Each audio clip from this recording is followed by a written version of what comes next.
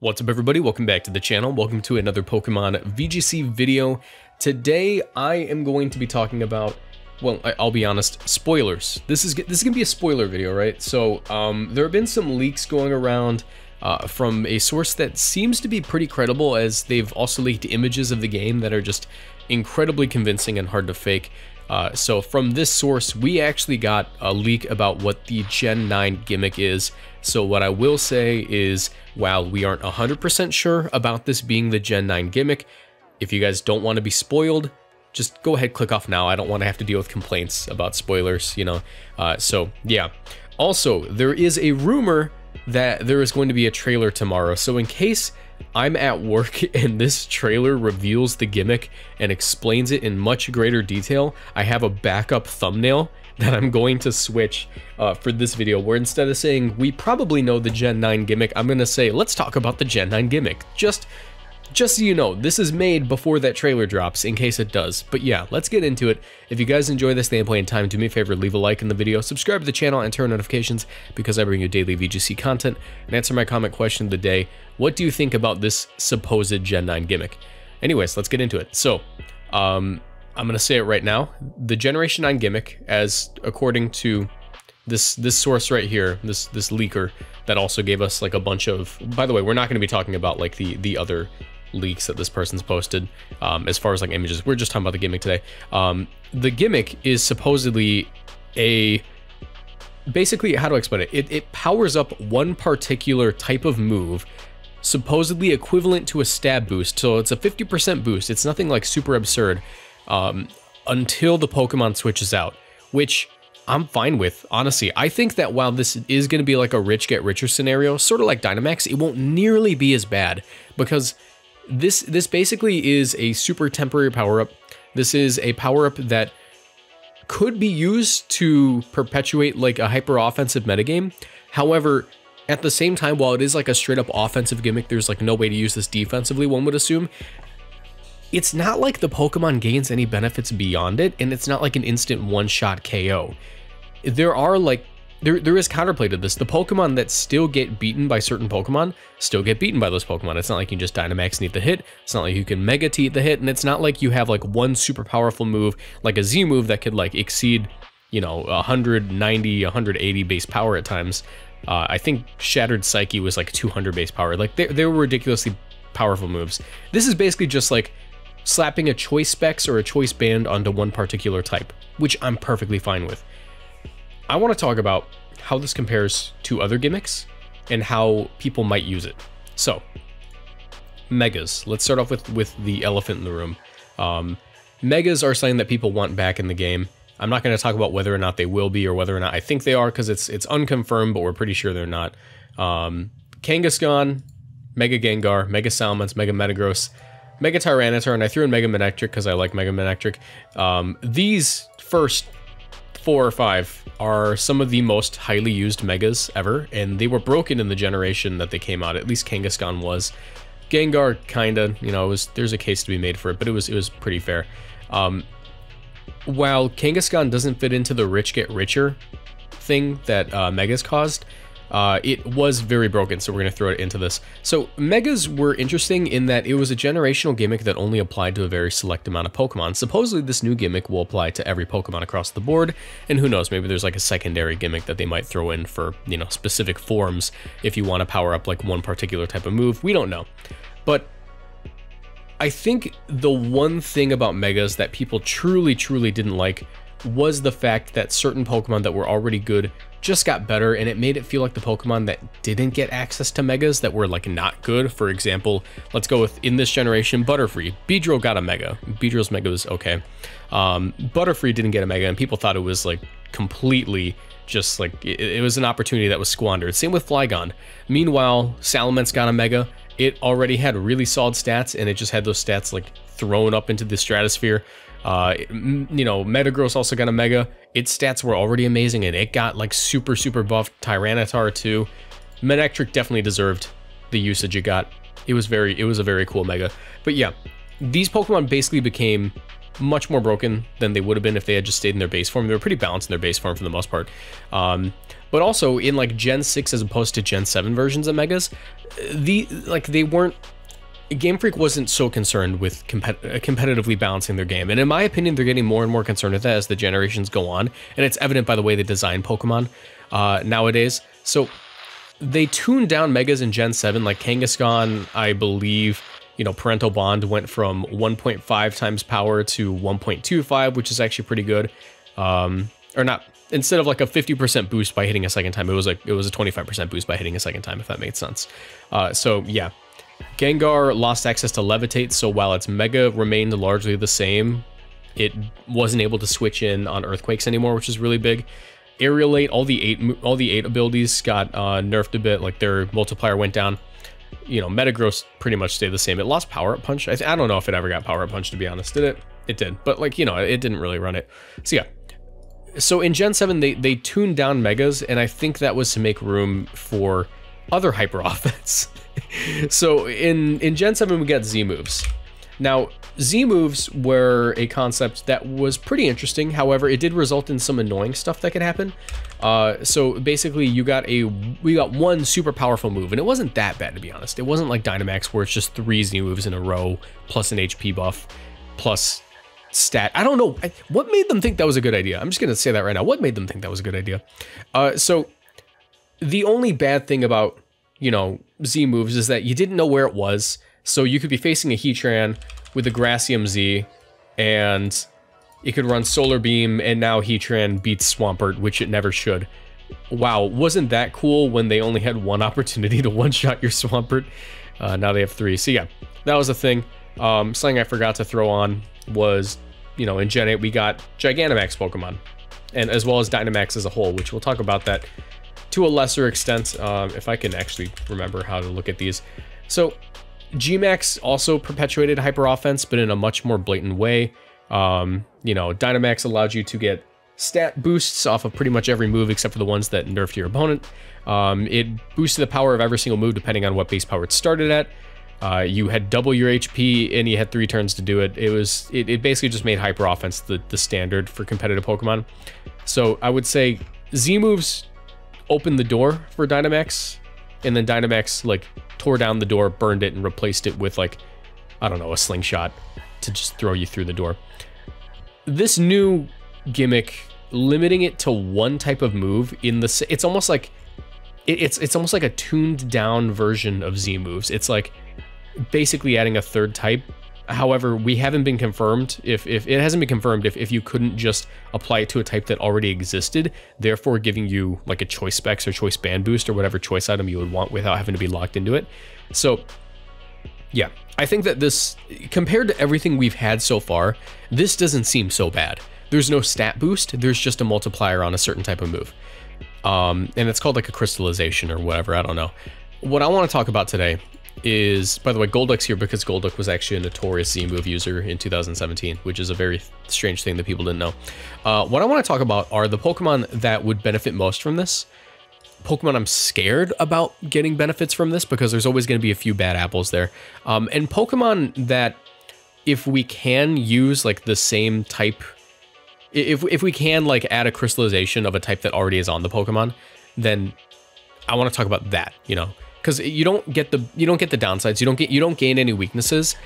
You just gain like stab, from what I can understand. So let's get started. So Landorus Incarnate, I think I'm actually more scared of that than Landorus Therian, because Landorus Incarnate now has access to Sheer Force, which, if you don't know, allows you to bypass Life Orb recoil, and it stacks with, you know, Sheer Force stacks with Life Orb. So it's 1.3 times 1.3. You don't have any Life Orb recoil, and you know it usually runs Earth Power.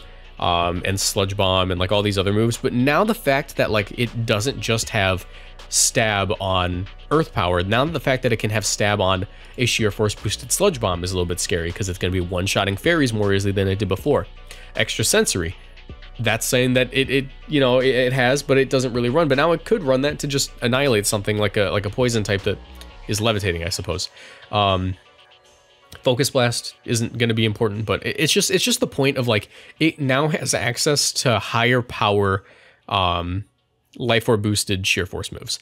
But what I'm really scared of above all else, if we can boost like a type that already exists on this Pokemon, is how strong this Earth Power is going to be. Because if it is a stab boost, here's the total amount of multipliers. It is 1.3 times 1.3 times 1.5 because of your stab, times 1.5 again because of the crystallization or whatever.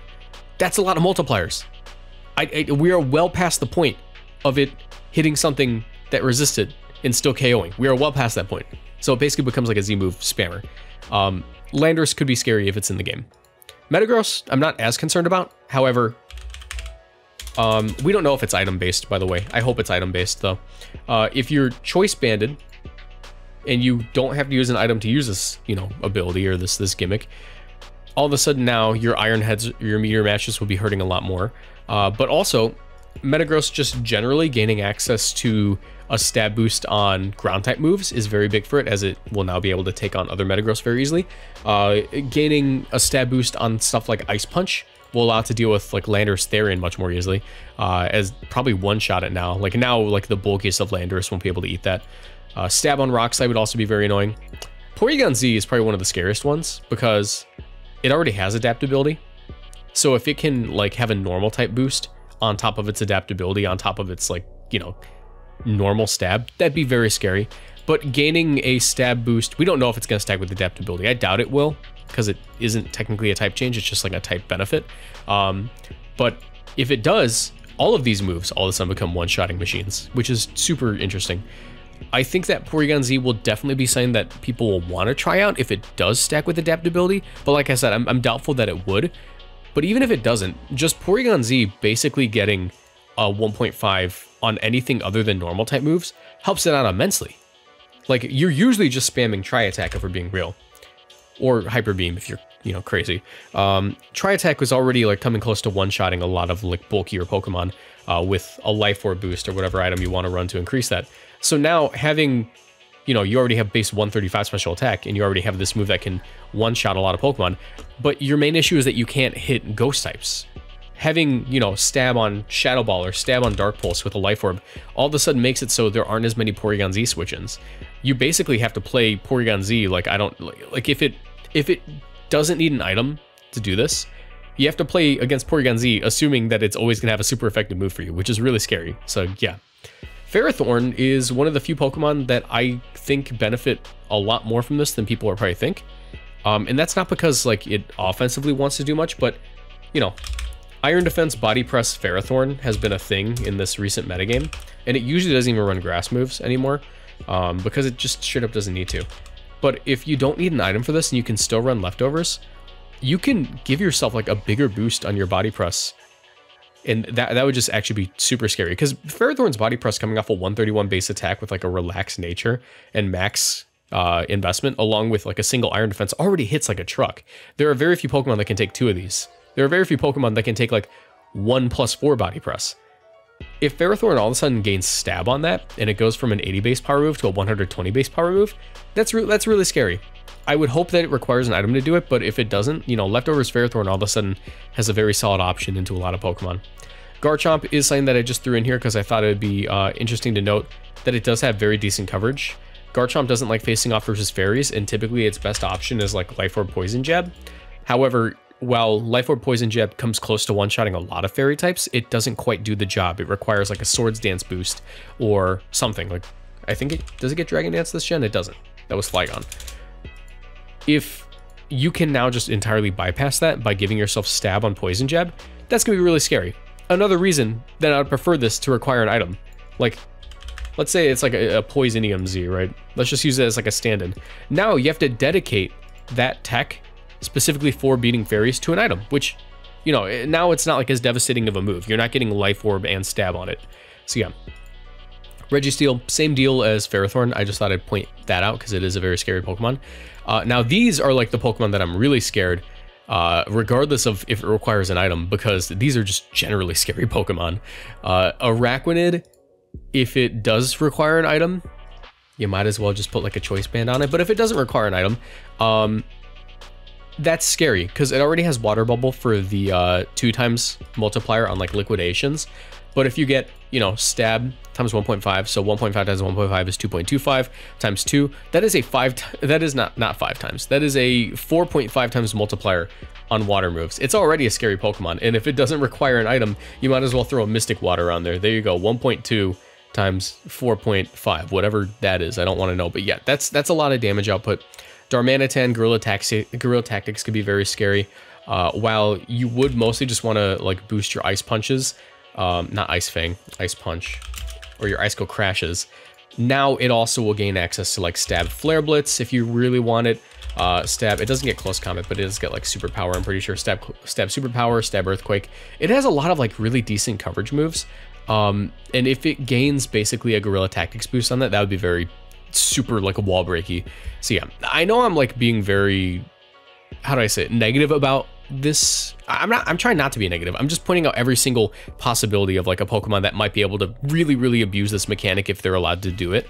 So yeah, Tapu Koko is another scary one. All the Tapus, except for, you know, Bulu, because we want to run Rillaboom, could abuse that pretty easily. And yeah, if you get my point, I basically just been going through like a giant list of Pokemon that might be able to take advantage of like a third typing, or just a turning their 1.5 multiplier on stab moves into 2.25s. It's basically like adaptability for every Pokemon at that point. I wanted to point that out. But I'll be honest, I don't think it's nearly as bad as every other mechanic we've had so far, because single Pokemon aren't benefiting much more than every other Pokemon. Well, some might, you know, Tapu Koko specifically. We aren't having one move just all of a sudden come out of nowhere and you have to guess where the move is, and all of a sudden you lose a Pokemon, like in the case of like Swampert versus Heatran. But we're also not having like the issue of Dynamax, where Pokemon can just double their HP and plow through an entire team if you make a single mistake. I think if we could ask for any, personally, I would prefer if there were just no Gimmick, let's be real. I'd prefer if there was no Gimmick in the game. But if we do get stuck with this one, if the trailer did come out and I had to make this beforehand, this isn't that bad, you know? It's limited to one Pokemon, hopefully it's restricted to an item, and it doesn't provide any benefit beyond the fact that you just have like a choice boost on a particular type of move. You just get Stab. That isn't that bad. That's about as like competitively balanced as any Gimmick we've had. Like, it's about as competitively balanced as any Gimmick we could ask to have, because I think it's more balanced than Megas probably, because you're not, you know, you're not dedicating one like Pokemon to being basically necessary on your team. Because how do I say it? Mega is also restricted team building a little bit. Every team needed a Mega, so like there was a list of Pokemon that had a higher chance of being picked than anything else. Which I guess exists in every metagame, but it isn't like tied to a Gimmick in most metagames. Z moves, while every Pokemon could use them, it was too strong, and it could easily just be used as like a one-time nuke button, which was kind of bad. Dynamax was annoying because there were certain Pokemon that could have G-Max forms that could plow through entire teams, and just the concept as a whole wasn't balanced for competitive Pokemon. This one feels fine. That's like my thoughts on it. I think this is fine. It's not the end of the world, and it's going to be perfectly fine if we do have to play with it, as long as it's tied to an item. Because let's be real, if it's not tied to an item and you can just like get a stab boost on any one of your attacks at any point in time, that's gonna be really bad. But if it isn't, we're good. So yeah, I'm like cautiously optimistic for this, but I would like to know what your guys' thoughts are in the comment section down below. Obviously, I'm going off of basically like one leaker who has been fairly consistent and reliable this leak cycle, so take it with a grain of salt. For all we know, it isn't confirmed. But also, for all we know, the trailer came out, and I'm having to edit this video to make it look like I knew. So yeah, let me know what you guys think in the comment section down below. If you guys enjoyed, leave a like as always, and I will see you guys in the next one. Bye.